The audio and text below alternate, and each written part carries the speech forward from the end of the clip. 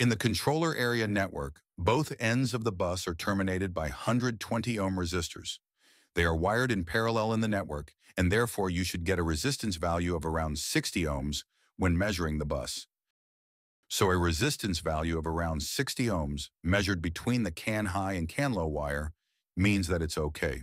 So both terminating resistors are present.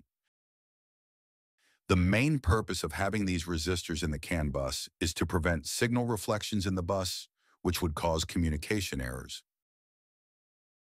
The choice of 120 ohms as the value for the terminating resistors is based on standardization and other electrical considerations that make that value suitable for the CAN bus.